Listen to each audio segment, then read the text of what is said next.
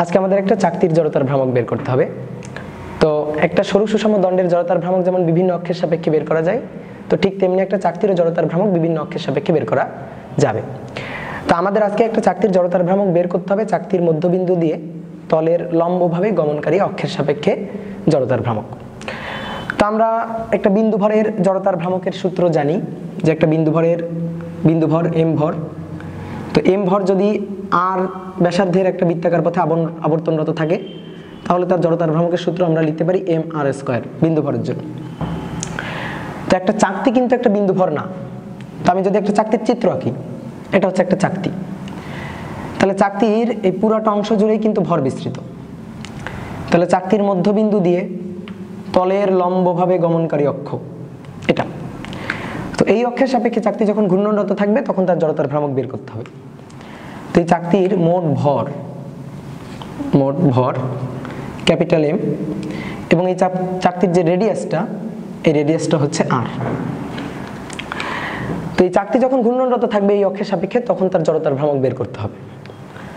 এখন এটা যেমন একটা বিন্দু ভরের জন্য আমরা direct I equal to M R square সূত্র খাটাইতে পারছি, একটা চাকতির ক্ষেত্রে কিন্তু direct I equal to M R square সূত্র খাটাইতে পারবো না, কারণ চাকতির পুরোটা অংশ জুড়ে ভর বিস্তৃত, চাকতি কিন্তু একটা বিন্দু ভর না। তাহলে আমরা এই চাকতির জড়তার ভ্রামক কিভাবে বের করতে পারি?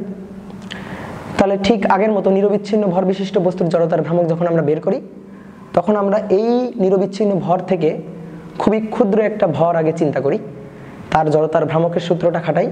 যেহেতু একটা নিরবিচ্ছিন্ন ভর বিশিষ্ট বস্তু থেকে যখন খুবই ক্ষুদ্র একটা অংশ নিব তখন সেটা তো বিন্দু ভরের সূত্র ফলো করবে, এবং সেই জড়তার ভ্রামকটা বের করে আমরা একটা নির্দিষ্ট লিমিটের মধ্যে ইন্টিগ্রেশন করি, ইন্টিগ্রেশন করে টোটাল জড়তার ভ্রামকটা বের করি। ইন্টিগ্রেশন করা মানে যোগ করা। তো আমি যদি এই চাকতিটাকে চিন্তা করি, চাকতি হচ্ছে অসংখ্য বিন্দু ভরের সমষ্টি, তাহলে অসংখ্য বিন্দু ভরের জড়তার ভ্রামক এক এক করে বের করব, বের করে যোগ করব। তো এই যোগ করার সবচেয়ে স্মার্ট যে ওয়েটা সেটা হচ্ছে ইন্টিগ্রেশন। তো ইন্টিগ্রেশন করে আমরা একটা নির্দিষ্ট লিমিটের মধ্যে ইন্টিগ্রেশন করে আমরা এই জড়তার ভ্রামকটা খুব সহজেই বের করতে পারি। তো ইন্টিগ্রেশন করার জন্য বা এই চাকতির জড়তার ভ্রামক বের করার জন্য আমাদের এই চাকতি থেকে একটা রিংয়ের মতো অংশ কেটে নিতে হবে। তাহলে এইটা চাকতির মধ্যবিন্দু দিয়ে তলের লম্বভাবে গমনকারী অক্ষ হচ্ছে এটা। আমি একটু চিত্রটাকে বড় করে রাখলাম। তো এই চাকতির কেন্দ্র থেকে মানে ঘূর্ণন অক্ষ থেকে এক্স দূরত্বে আমি খুবই ক্ষুদ্র পুরুত্বের একটা বলয় বা একটা রিং অংশ চিন্তা করি, খুবই ক্ষুদ্র পুরুত্বের এটা এরকম একটা রিং অংশ চিন্তা করি। তো এই রিং অংশটা খুবই ক্ষুদ্র পুরুত্বের এবং এর ভরও খুব ক্ষুদ্র, যে ভরটাকে আমি বলতেছি ভর, এটা হচ্ছে ডিএম, এবং এর যে পুরুত্বটা এই যে অংশটুকু, এই পুরুত্বটা হচ্ছে ডিএক্স।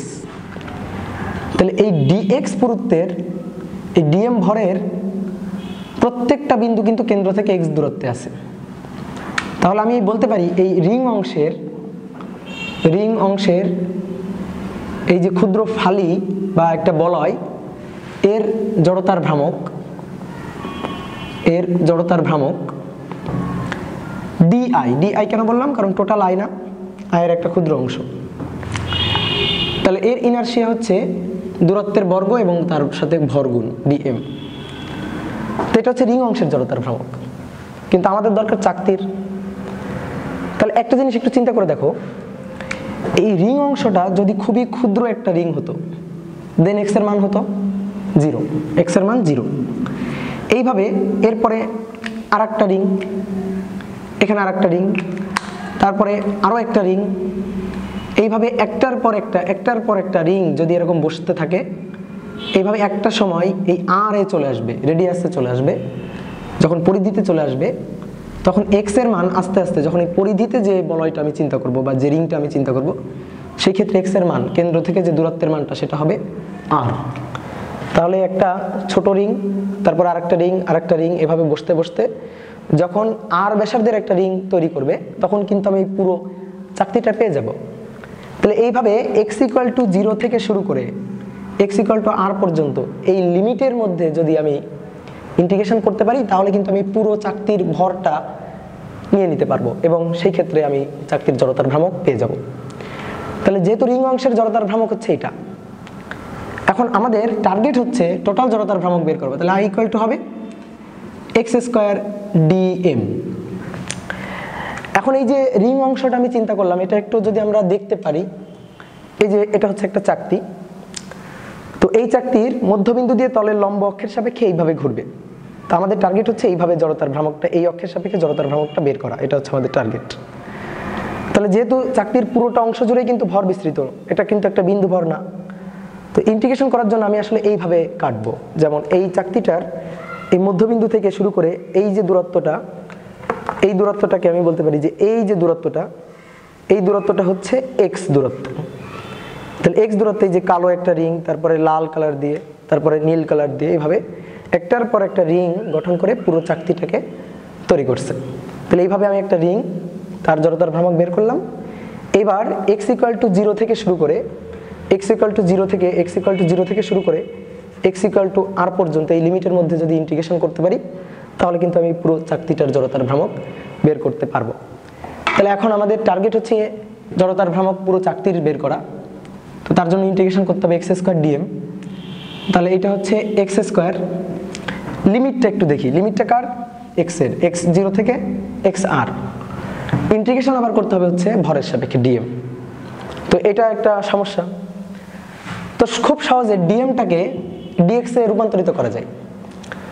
তো কিভাবে করতে পারি? এটা হচ্ছে পাতলা পুরুত্বের একটা চাকতি, যেমন এইটা চাকতি। তাহলে চাকতির পুরো যে ক্ষেত্রফলটা, এই যে ক্ষেত্রফলটা দেখা যাচ্ছে, পুরো এই ক্ষেত্রফলটা হচ্ছে পাই আর স্কোয়ার। তাহলে চাকতির যে ভরটা, সেই ভরটা হচ্ছে এম।